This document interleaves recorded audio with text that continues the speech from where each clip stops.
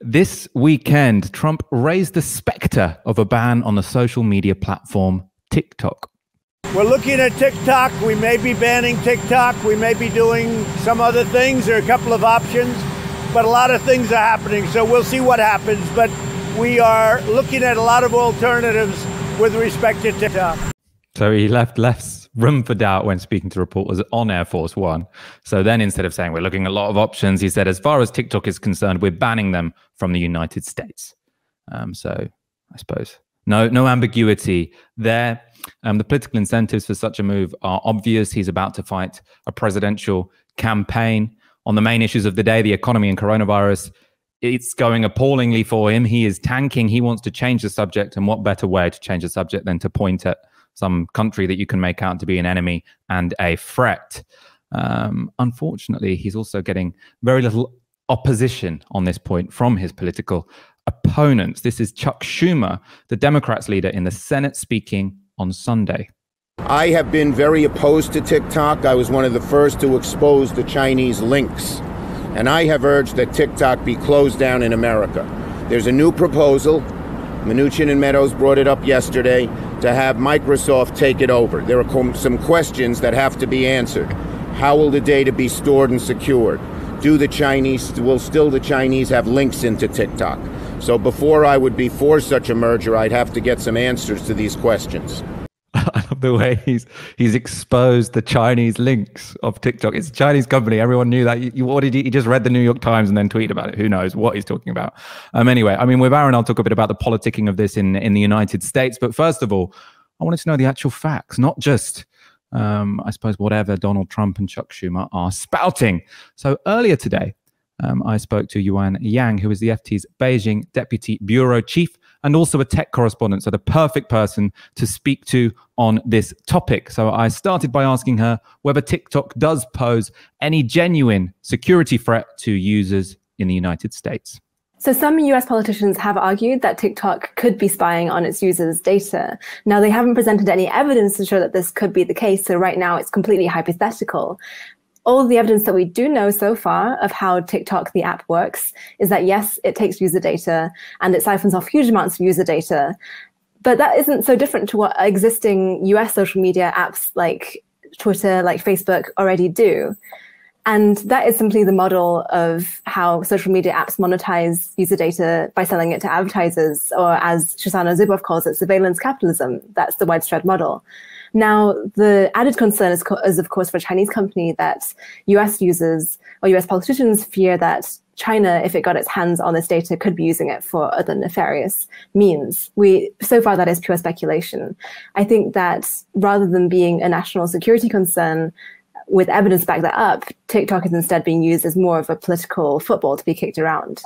I mean, the other argument I've heard, which I didn't find that convincing, I have to admit, was that they can control the algorithm. So the idea is you could have this Chinese company that's showing people, I suppose, anti-American propaganda and hiding posts about the Uyghurs, for example. I mean, again, Is there any evidence for that at all?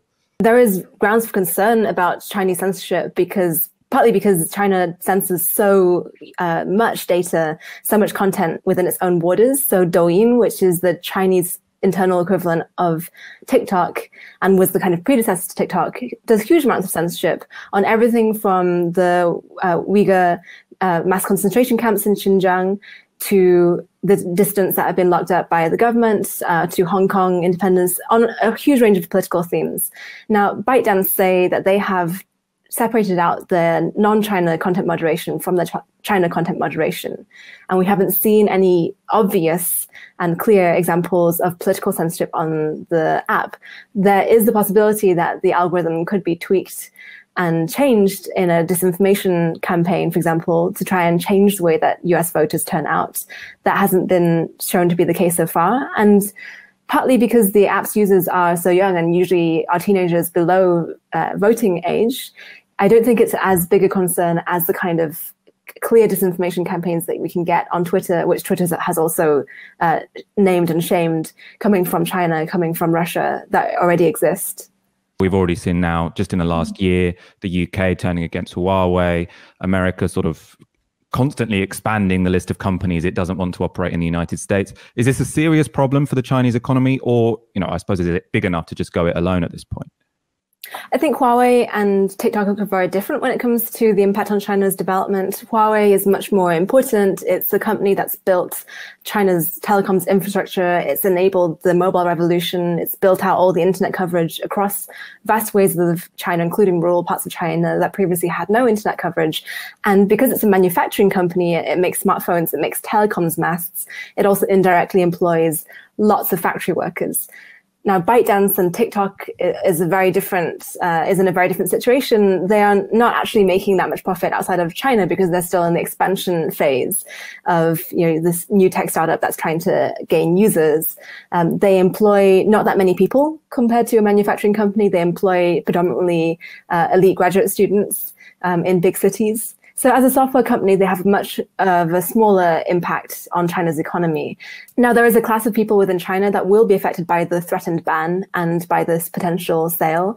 And those are going to be the young entrepreneurs, often who have been educated abroad, who've been sold this idea that they too can be international citizens, that they can play on a level playing field with their American counterparts. And culturally speaking, those kinds of young Chinese entrepreneurs are going to be much more similar to their Silicon Valley counterparts than to any other part of China's political class. They're going to be born after the 70s or after the 80s, the younger generation of entrepreneurs, and they will be very disappointed. But they are not President Xi and the Communist Party's main audience for its policies. The Communist Party still has its biggest groundswell of support among rural farmers, among people who have seen their livelihoods changed over the last few decades by the party, and increasingly is facing more discontent from this elite class, from the university-educated groups in China. So although that group of entrepreneurs is going to be disappointed, and I think they would quite rightfully feel a grievance about the US closing its doors to them, they're not the major concern of the Communist Party yet. That was Yuan Yang, Deputy Beijing Bureau Chief for the FT, speaking to me from Beijing earlier today. Aaron, I want to go to you sort of to talk about the politics of this in the West, I suppose, because what you're seeing in the United States is there's complete bipartisan consensus on the idea of being really hawkish about China. So you saw at the beginning that, Donald Trump was trying to target Biden, seeing a weakness for him is that potentially he's soft on China. Biden doing adverts sort of saying that actually, no, Donald Trump is soft on China. There's this huge race to be toughest. Yeah. Who can be toughest on China? And it seems like, I don't know where it really ends. I can understand why they're all doing it. I can understand why Joe Biden and the Democrats are trying to close down any wedge issue they think Donald Trump might be able to find to win a new presidential term. But it also seems incredibly dangerous. Well, lots of this doesn't make sense. There's a story out a few days ago in The Guardian about the Five Eyes network, which is Britain, New Zealand, Australia, Canada, the United States, which is effectively a signal intelligence network, a spying network. They share lots of sort of surveillance data. Primarily the Americans and the British are generating that, obviously. They were saying this could be expanded to a kind of some kind of trade area. There'd be a pooling of resources because obviously people are saying, people are very keen to boycott China until they recognize the fact that it's got 90% of the world's known deposits of rare earth minerals. Or the fact that, is Australia really going to say goodbye to China when its number one economic market, its number one trade partner is China? After 2008, without the export of primary mineral resources to mainland China, the Australian economy would have been in the gutter. And so it's a really strange moment. And it's kind of unique in the last several hundred years in that for many countries, their primary military partner is the United States, right? For Australia, its primary military partner is the United States. However, its primary economic partner is China.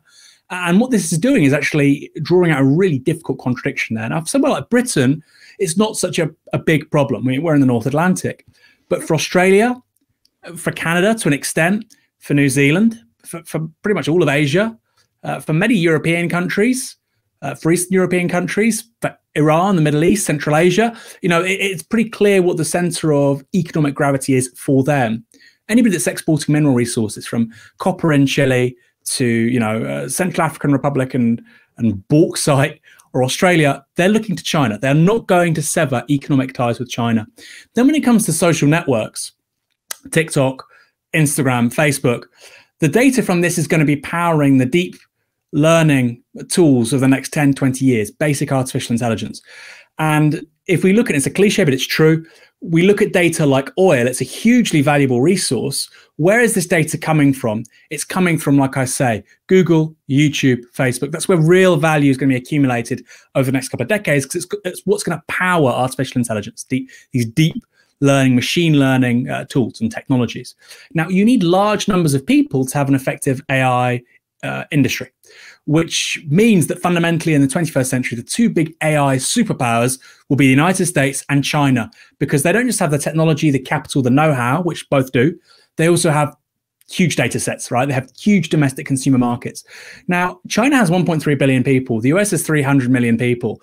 I don't think the US is going to win this game if it tries to isolate China with its big domestic market of 1.3 billion people. It's growing. Consumer demand is still increasing. It's still a growing market. You know, maybe a year ago, this might have made some sense, but now when America's economy is going into the gutter, when sort of Anglo-American political leadership is falling away, China, people are saying China will be the world's largest economy by 2030. On price purchasing parity, it already is. But on nominal GDP, people are saying by 2030. COVID might accelerate that by 5 years. And so it's not such a simple assumption that Australia will just dismiss China and plump for, you know, the Anglo countries when it comes to both military and economic relations. That's not necessarily going to be priced in. And if they do it, there's going to have major consequences for 5-10 years, which I would submit would probably generate a domestic political kickback. So it's a really big moment. You know, the big development of the last 400 or 500 years, the biggest development, really, certainly for the last 200, 300 years, and because we're living in it, we don't think about it, is the rise of China as a political power, but also as a military and maritime power. You know, it's never been that before. The idea of China having global military reach, it's never had that before. It never wanted it before. And so these are really, really unprecedented times. And I think for America, it's not just about political leadership, economic leadership, and military leadership. It's also for that technological leadership. And the story of TikTok is how all of this intersects and dovetails.